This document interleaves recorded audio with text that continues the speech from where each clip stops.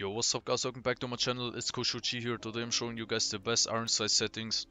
For that we go into the settings, to video, and then basic here top left.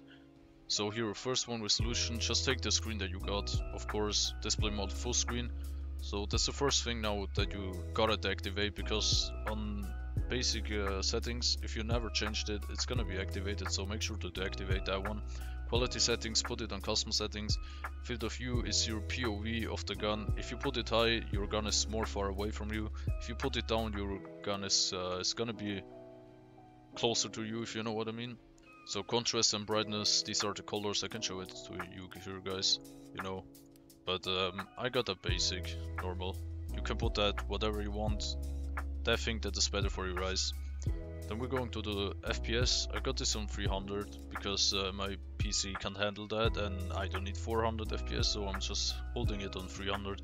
Now if you got a bad, not a bad PC, but you know, like a low-end PC with not the best stuff in it, graphic card and stuff like that, I would rather you guys to put it down on 200 because yeah, it's not gonna lag that much, and you know, you can go on 152, but I won't go down more. And yeah, that's it with the FPS. Gonna put it on to 300. Okay, then display FPS activated. That's the thing here on top left, so you can always see which FPS you got, which ping and stuff like that. Elliot call signs, I got that on name because you don't need that, like it's just teammates tags above them. Now here, free rendering, I got this activated. Ping display, I got this in number. This is the second thing here, 0ms.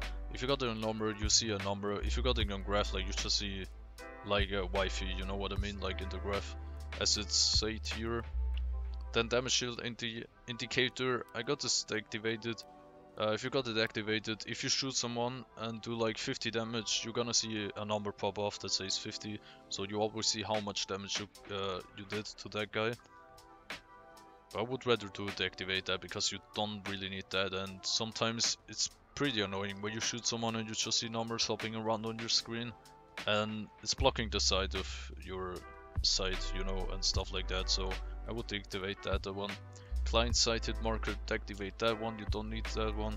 First person headness, I got it on right side. This is where your gun is, in the right hand or in the left. You can choose left or right. I got it right, since basic shit is always on the right side. And then we're going to advanced video settings. Here I got this is the graphic part now, like the specific graphic card stuff, you know. And texture quality, I got everything on like on the highest thing that I can choose because I got a good graphic card and my PC can handle this. As said before, if you got a low-end PC, I would put it down a little bit. Like you can play on average or low for no problem, dude. Like it's just a graphic, you know, you don't really need that. Like it's better to have a bad graphic but high FPS and, you know, like a good gameplay, feeling smooth instead of having a good graphic but just lagging around, dude. Like it's no fun and a point about that. So yeah, put this one on your graphic card what you got, or just put it so high that your PC can handle it. And yeah, the next one, this one, deactivate that one, just put it on low, we don't need that. Shadow effects, I got that on ultra too, this graphic shit too. HDR effect, put it on high.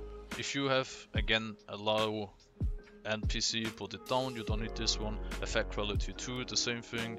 Reflections, I got that deactivated because that's like, you know, reflections of the water, sun, stuff like that on the map, you know. And you don't really need that because that can annoy you, and I got that deactivated. The next one, deactivated too. Motion blur, this is important to put that away. Don't activate it, put it on deactivated. And the last one, deactivate too. And yeah, that's it. These are my settings so far. I say with the graphic shit, you guys can just take whatever your PC can handle it. And this is just the important stuff. And yeah, that's it for this video today, guys. If you liked it, leave a thumb up and a comment down below, and as always, see you next time.